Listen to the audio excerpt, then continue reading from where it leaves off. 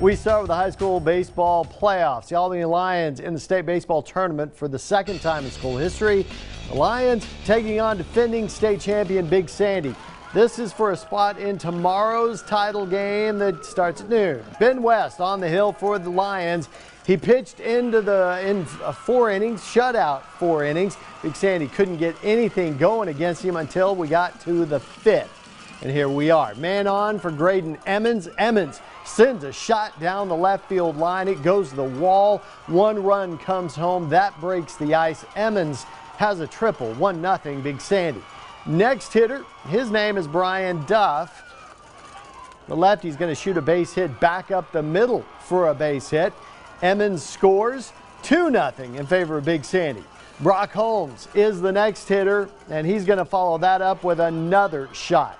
It goes over the left fielder's head to the fence. Another run comes home. Big Sandy has another triple. 3-0 Big Sandy. Now it's 4-0 Big Sandy in the 7th inning. The Lions are threatening. Ryan Hill strikes out, but that's okay. The ball gets away from the catcher. A run comes in to score. It's 4-1. Albany was still threatening, but that's all they could get. They go on. Big Sandy goes on to win the game by the final score of 4-1.